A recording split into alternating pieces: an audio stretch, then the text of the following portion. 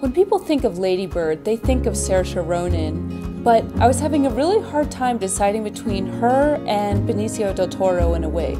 Hello, I'm Benicio del Toro in a wig, and I'm reading for the part of Lady Bird. I gotta get out of here. I wanna go where there's culture. Fuck Sacramento. Okay, now jump out of the car. Saoirse Ronan is great, but Benicio del Toro in a wig could just capture the essence of a teenage girl. Yeah, what a lot of people don't know actually is how close this project came to not being funded. People didn't click with it at first.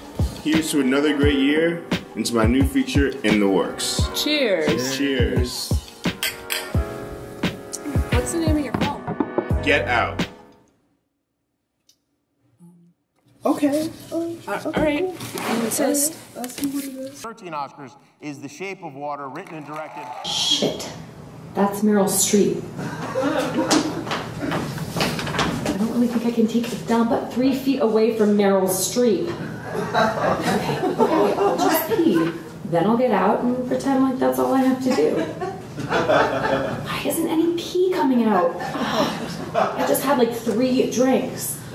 Okay, I'll unroll a bunch of toilet paper, and then that'll dry out the first splash, and hopefully the rest is pretty sad.